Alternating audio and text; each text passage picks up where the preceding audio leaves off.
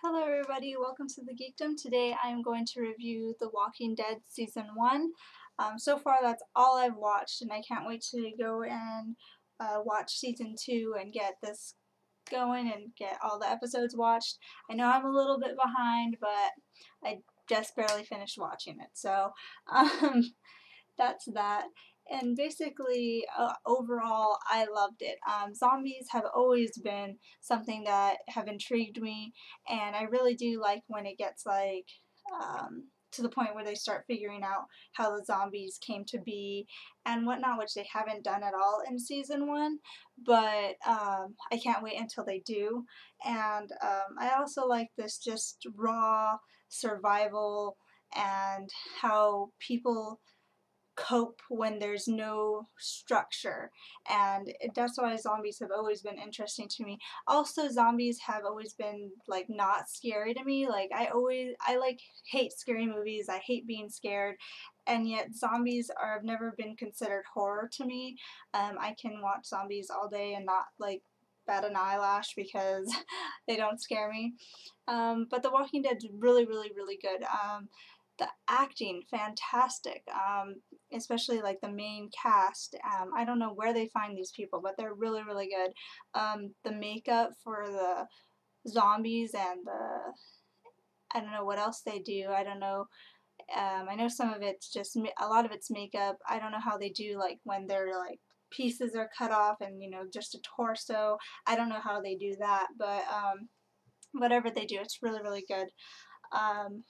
And the situations that they find themselves in just seem so real, and I like how everyone kind of has a different reaction to same situation, and how people have to kind of figure out how they're going to solve these problems that arise. It's just really, really great. Now I'm just going to cover a couple of the cast that I know of, because this what I'm going by is my computer, and they don't have every single character. They just have like the main cast, which kind of bothers me because there's a couple characters I wanted to touch on, but they're not here for me to see or reference to. And I'm going to, as I talk about them, I'll start remembering certain scenes or aspects that I wanted to cover about them.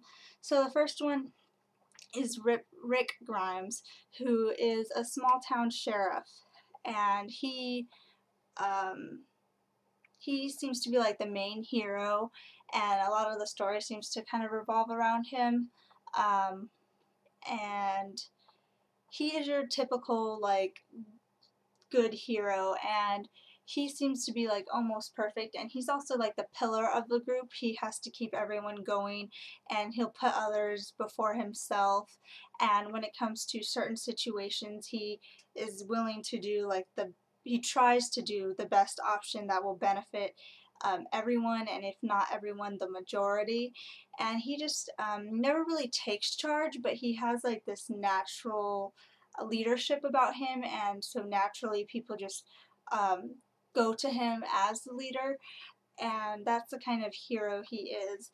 He seems to be the very heroish type character, and he is husband to Lori, and while he was gone in a coma, because he was in a coma while the zombie apocalypse happened, she believed he was dead and decided to hook up with Shane. So that causes some drama within itself. Lori, she is a strong woman whose main priority is her son. Even when her husband comes back, it's still her son. She is also a helpful kind of character. She doesn't like to sit around and wait for things to happen. If she can help somebody, she wants to be out there doing what she can to help them, while taking care of her son as well. She won't put herself in danger because she knows she has to take care of her son, and she won't put her son in danger, but she still is willing to take more risks than other people are, if that makes any sense. So Shane, the one that Lori had a sexual relationship with when she thought Rick was dead, also believed Rick was dead, and so he got with Lori, which it makes sense because, you know, they're the only familiar faces. She knows that Shane was her husband's best friend. He knows that Lori was her husband's wife. I mean, yeah, was her husband's wife. And so it makes sense that they got together. I mean, why not? She's beautiful, he's handsome. They know each other.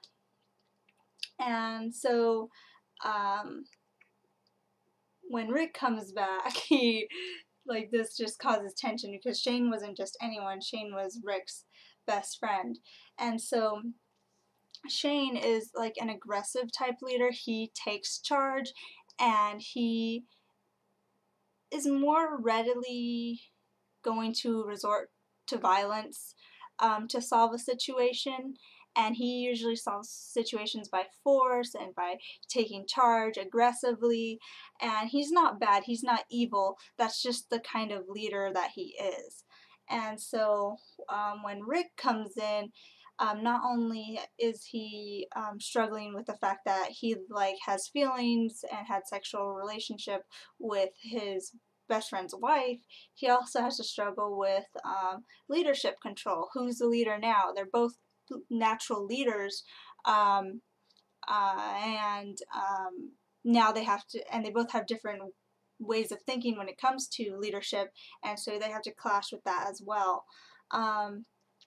And as for Lori and Shane's relationship, when Rick came back, Lori decided to cut it off completely with Shane, and she made sure Shane knew, and she decided to be wife to Lori, yet she decided to be wife to Rick, but she also decided not to tell Rick. So things are getting a little crazy, and so poor Shane, he seems to have feelings for Lori. Lori, I don't know if she never had feelings for Rick and it was strictly sexual, or if she had feelings for Shane, but she's very composed and adamant about being Rick's wife, that she doesn't even let any feelings for Shane surface. But Shane really, really does seem to care for her. And like I said, he's an aggressive person, so he even like goes so far as to sexually assault her, which is terribly wrong. And he also, when he was in the forest with Rick, he points his gun at Rick while Rick had his back turned. And so we see Shane doing these pretty aggressive, sick things. I mean, he's thinking about killing his best friend. He's thinking about raping Lori. Just terrible, terrible things. And then we have Andrea, who is another strong character. And honestly, she's just like a side character because other than that, I don't know what her goal is, or if she's looking for someone, or what's going on. And she was with her sister Amy, and we kind of just have them along, and we get connected to them as side characters. And so when her sister Amy died, it was very tragic. And then she also kind of connects with Dale, who's the older man, and Dale has a purpose. He seems to be like the handyman, and he also seems to be the person who like sees everything. He saw Shane pointing the gun at Rick's back, and he's just like always there when situations occur, and he sees everything. He's also like the handyman, like I said, so he's good at like tinkering and fixing things. And that's what kind of pisses me off about Andrea, is she doesn't really have any like qualities to add other than being another pair of arms, which can always help. And we have Glenn, who was like a pizza delivery boy, and he's like the roguish type character. He's sneaky, he works better alone, he likes to get in fast and quick, and so that's him. And then we have Carl, which is the son of Rick and Lori, and also Shane was starting to take the role of father in Rick's absence, so that's another thing Shane has to kind of deal with, is that he's no longer like the father figure of Carl. I mean, of course he could always be a male role model, but no longer can he like assume the role of father because that's Rick's job. And Carl's another character that doesn't really add much other than he's going to be the focus of Rick and Lori. He's going to be the number one. We have to protect him, sort of a deal. And then we have Daryl Dixon, and he has a little story around him because his brother was part of the group when Rick meets a lot of these other side characters. He gets left behind by T-Dog, so that's going to start all sorts of drama. And so Daryl is very pissed that his brother got left behind, and so they have this whole story where they go to look for his brother who escaped, and from what we see, chances are he's still alive. And so that's going to set up some drama in the future, probably. If Daryl's brother ever finds this group again, he's going to have some serious problems with them because they left him behind, basically. And so Daryl kind of blames people for them leaving his brother behind, but he kind of got the story, and he isn't hating anybody. He just participates, and he's also kind of like the brawn of the group. He's like good at killing, good at aggressive work, good at the dirty work, especially when it comes to killing. And then T-Dog's the one that left Daryl's brother behind, and so that's the only kind of drama I can see T-Dog in so far. And he is another pair of arms, just like Andrea to me. Carol had a little bit of story in this season with her husband, who was abusive, and she has a little bit of a, when she's confiding with the girls, she has to kind of find her strength in her abusive relationship, because people don't really know how abusive relationships work, and how the man makes everything about him, and he makes it to the point where the woman feels like she'd be nothing without him. So she kind of has to struggle with that. But then her husband dies, and now her main priority is Sophia, and she no longer has to worry about her husband abusing her anymore, which is interesting. So we could see that she was kind of like a more timid character, so we'll see how her strength grows and comes about. I know she's very strong when it comes to her daughter, and just the fact that she's been able to go through this shows how strong of a character she is, as well as a lot of these other characters. But for a lot of these characters, such as Andrea, T-Dog, Carl, Carol, Sophia, they don't really have more to them, so they're kind of just there for right now. I don't know if they're going to be elaborated on in the future seasons. We shall see.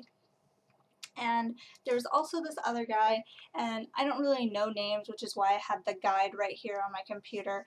And he seemed to have prophetic dreams. He was the one shoveling graves and digging graves, and then when the zombies attacked, he remembered why he was digging holes. It was because they were going to be graves. And when he got bit and he was having fever dreams, he saw like this creature, this very scary zombie creature. And so I don't know if this is foreshadowing that there's going to be a creepy zombie creature that is going to be more evolved than the other zombies and going to be a big problem for them, or if he's going to be that creepy zombie creature. I have no clue. So I just was interested in him because he was having prophetic dreams, something I was not expecting, actually.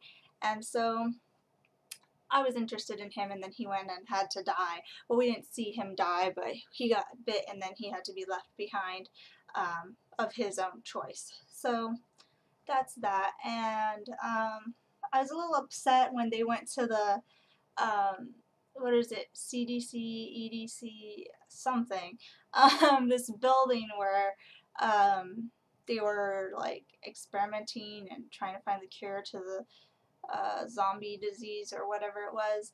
And we kind of get more information on how the zombies become animated, and become the Walking Dead. And so that's that. But I don't really see how they didn't cover how the zombies actually came to be in the first place, which is what I really am dying to know.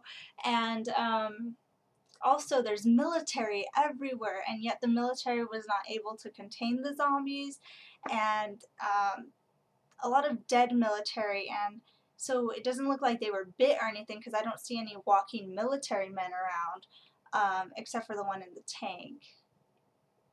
I don't think I've seen any military men, but they just look dead, like they've just died there, but they didn't get reanimated as zombies. So I don't know. I want to know what the military's involvement is as well. So hopefully I find out a little bit more in season 2, and that's that. Thank you for your time. Bye.